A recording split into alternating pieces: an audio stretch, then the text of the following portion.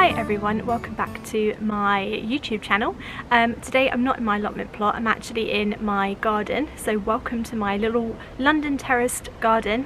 I actually have a few jobs to do in my back garden today, so I wanted to film a little vlog, just like a relaxing day in my little London terrace garden, but it's actually so noisy today.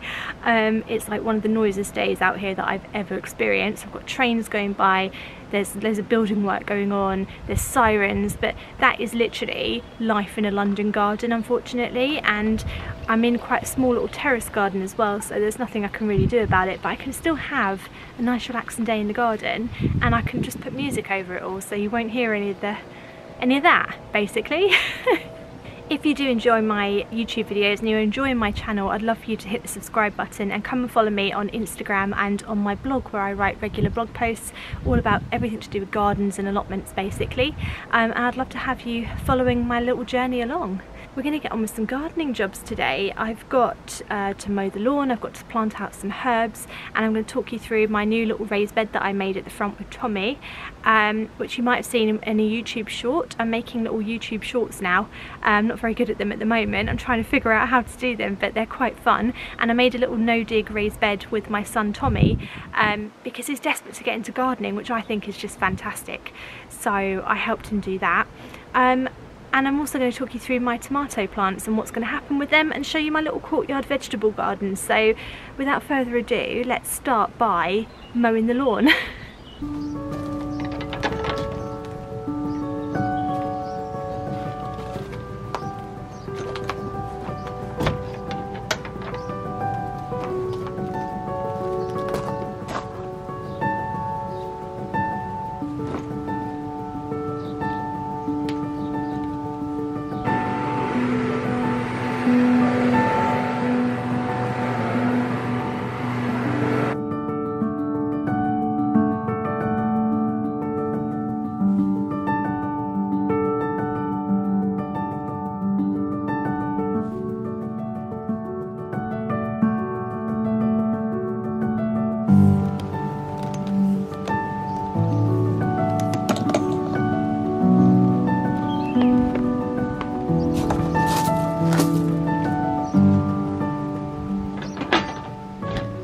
Right, so there is our lawn, all mowed, looking a little bit nicer, I think. I just want to show you the edges because I like to leave them long for wildlife. I think everyone should leave a little bit of their lawn long in the garden, and leaving the edges long is quite an easy thing to do because most of your lawn is already like nice and neat, and then it sort of frames it a little bit. It looks quite nice having all this long wispy grass at the edge.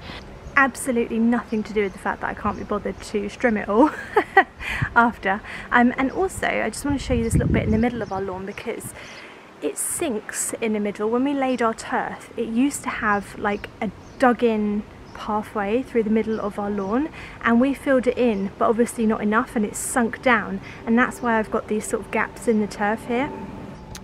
Turf or lawn, whatever you want to call it. But yeah, we laid it down, but it's sort of sunk in the middle, so we've got these little patches now that haven't got any grass on, and I need to build it up basically. Yeah, I need to build up the soil basically so that it's level again and put some new turf down or grass seed, but that's a job for another day, not for today. So right now we're going to plant out our herbs.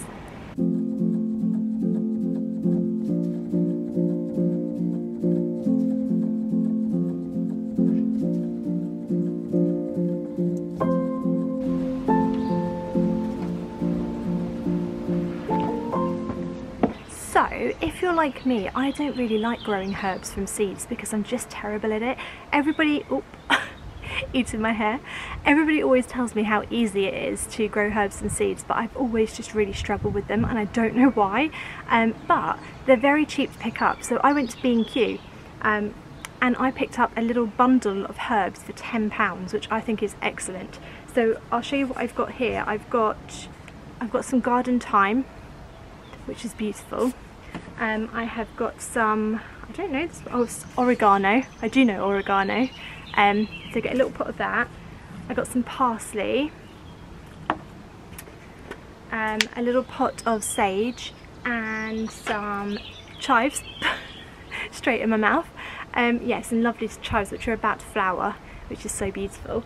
And I also got with the kit a little pot of mint. Now mint is going to go into a separate pot because it's very invasive. It's a bit like strawberries, it just kind of keeps reproducing and making more of itself. Also, did you know that if you plant one type of mint with different types of mint, all the mint will end up like tasting the same? So if you planted a normal mint, I keep saying normal mint, this is garden mint, next to like a peppermint, it will subdue the flavour of the peppermint. So mints should basically either be kept in a pot or kept separate from other herbs. Quick tip, that's something I learnt from Gardener's World actually, thought I'd share it with you. So I've got this pot which I picked up from Wilko's, and I think it was about £2.40, which is insane. It is plastic, and it's from their Clever Pots range, which I just love, and I'm going to put them into here. I think this is quite a good little container. So herbs all tend to like different things. So a lot of herbs like a really rich, fertile compost, and some herbs like a really poor compost. But what they all like really well is good drainage. So what I'm going to do is line the bottom of my pot with some small rocks, which I think will really help with drainage. And then I'm going to use a peat-free multi-purpose compost because I think everything likes multi-purpose compost. That's why it's called multi-purpose. So I'm going to line this with some small rocks first. So these are just from my garden path because I'm getting a little bit sick of having to just keep buying everything all the time. So I'm trying to reuse as much as I've got in my garden now.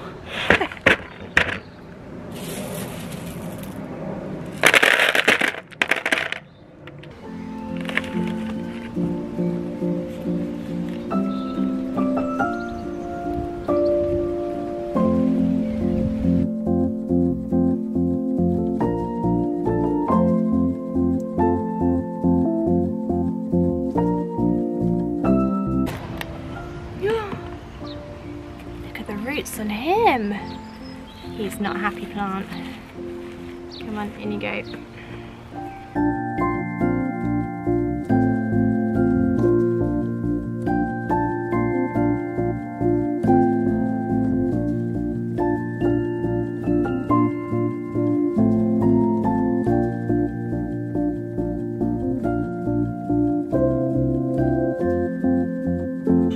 Smells amazing. Where I'm just like touching them all and moving them to plant them, it's just giving off such an amazing aroma. It's just delicious. I just want to eat the whole thing.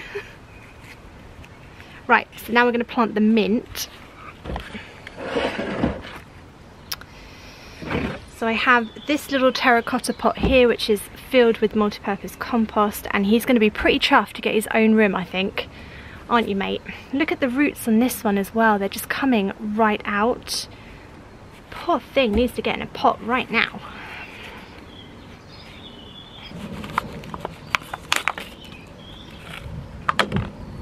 He's definitely a little bit pot bound. Hopefully we can bring him back to life.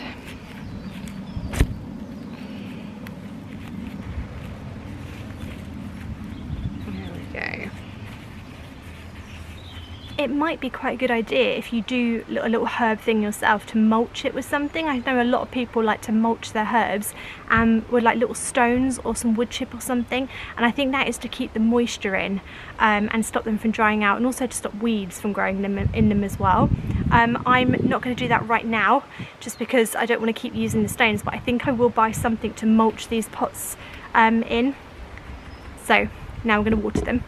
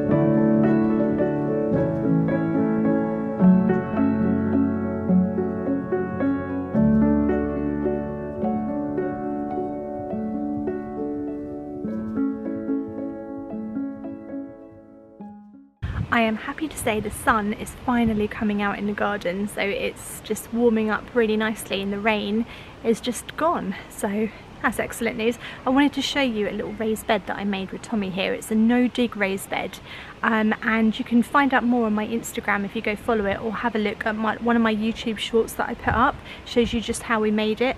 But basically it's just cardboard, compost, and then the plants. Tommy's just been absolutely obsessed with having a little raised bed that's just his own, that he can plant into. So he's got some, I just picked these up from B&Q. They were quite cheap actually, I think it was 3 for £12. So I got a couple of dahlia plants. And then, I can't remember the name of that one, I think it's a geranium. And then this little one down here, I think they're called pinkies or something, pinky, but I don't know the real name of it.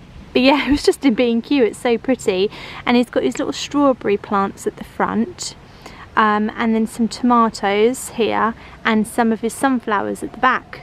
And I have actually dug underneath this to make sure that the area is like dug down. The soil underneath this is not very good, but I did manage to dig into it a little bit and really break it up, because the sunflowers in particular are going to need quite deep roots, to put their roots quite deep. But this is just basically compost which has been put over a layer of cardboard. Easy.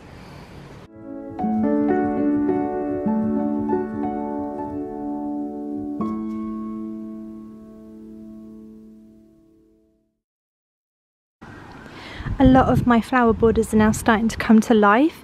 I picked up these from B&Q a little while ago. I think these are foxgloves, but it came in a massive pack and they were really cheap. I think they were in the discount section. They were being sold off really cheaply, and I planted them all out in this bed here, and they're all just starting to come into flower now, which is just beautiful. Such lovely plants. And I've moved this plant to the back here. I can't remember the name of him. What's he called again? I think it's a cordyline or something like that. Anyway, the snails love him, so I had to move him out of my raised planter at the back. And then this is my shady border, so we've got things like ferns and stuff like that. I do have a couple of dahlias which are coming back up again, which is amazing, and this one did really well in the shade last year, so I've left him there. And then you can see along here I've got some, oh, this is something Tom was making, which seems to have landed in one of my, he's making a water thing to have the water. We're going to put it to the fence and put bottles at angles like that to have the water running down. That shouldn't be in there. Yeah, but this grass has come into light again. I don't know the name of it, but it's so beautiful. And then along the border I've got another dahlia finally coming into life, which is amazing. Oh, and a great big piece of cat poo. Brilliant, didn't even notice that. Fantastic. It seems the cats not only don't like my allotment plot, but they don't like it here either, because they seem to treat my bed as a toilet for some reason. But there we go. Also, I've got a phlox here. Is it called a phlox or a flax? I think it's a phlox. And last year it was quite small. I had it in a pot, and when it finished flowering, I whacked it into one of the raised beds, and now look at it. It is just stunning. It's massive. I think I'm going to get absolutely massive flowers on this year. So exciting. I actually split it, and I've got half of it over there as well. So 2 phloxes in the garden. And then on this side of my garden, this is my sunny border, because it's in sun pretty much most of the time, and it's covered in forget-me-nots at the moment, which is so beautiful. So I have my asters on this side, and I've got all loads of forget-me-nots. I have my little apple tree, which hopefully will get some apples in this year. You never know. And then down here I've got lots of this is a, oh, it's like a Japanese anemone one, which sends up bright pink flowers. It's really beautiful. And then lots more down there.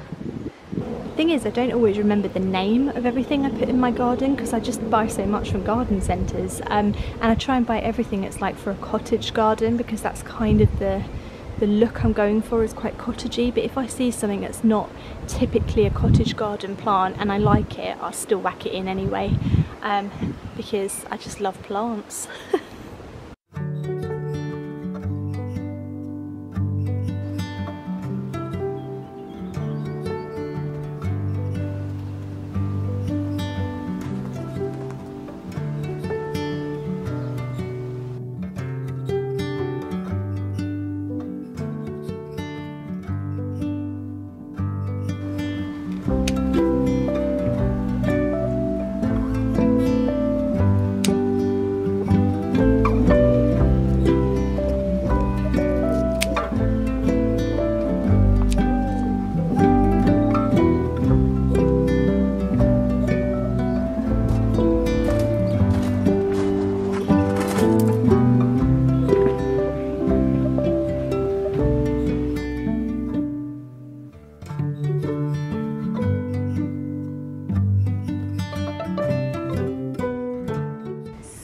wanted to share with you what I am doing with my last 3 tomato plants. So I've got 3 tomato plants left.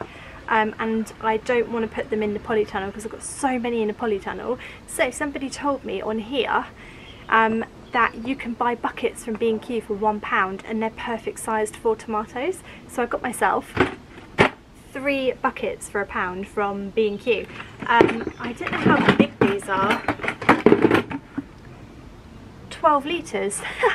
It's got a little scale in here, so they're 12 litres basically, and I think I can get 1 tomato in each of these. Obviously I'm going to have to drill some holes on the bottom as well and raise them from the floor, but I just thought that was a really brilliant idea that someone gave me, and it's so cheap, it's only £1.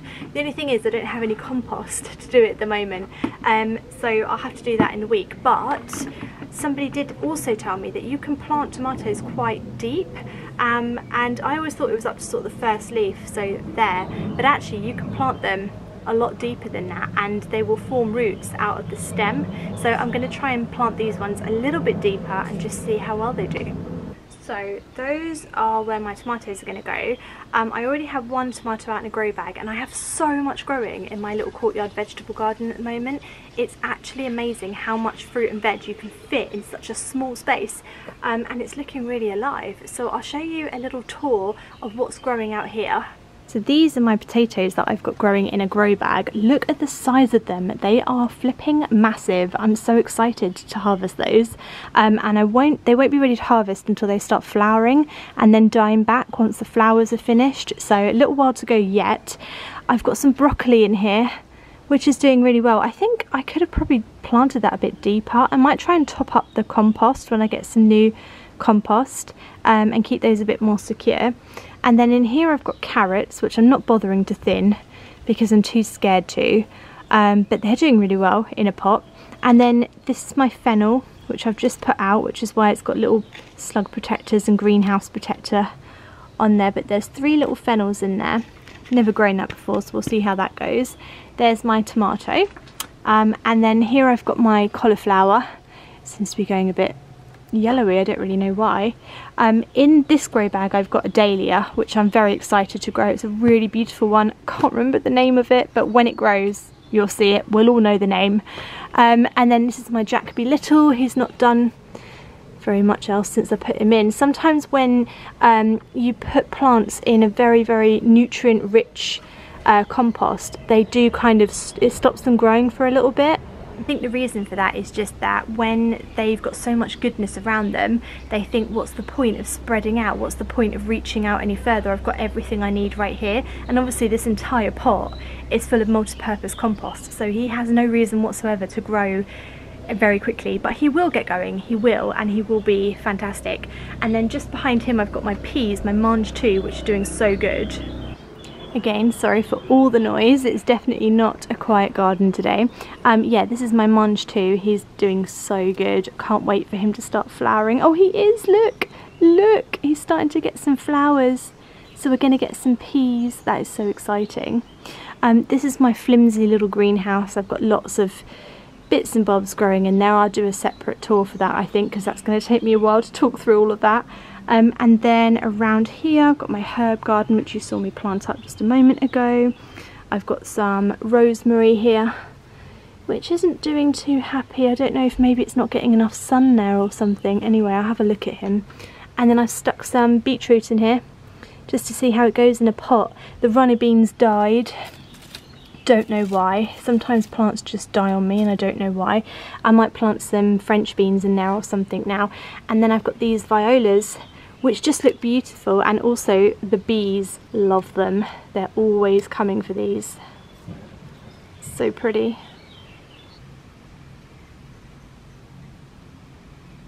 And there you go, that's my vlog today. So I hope you enjoyed this. It's something a little bit different, showing you what's going on in my garden, because I do a lot of gardening at home as well. And if you did enjoy it, subscribe to my channel, leave me a comment, let me know what you're up to in your own gardens at home. I'd love to know. And I will see you in my next vlog, which will be on Friday. So I'll see you Friday, guys. Thanks for watching. Bye.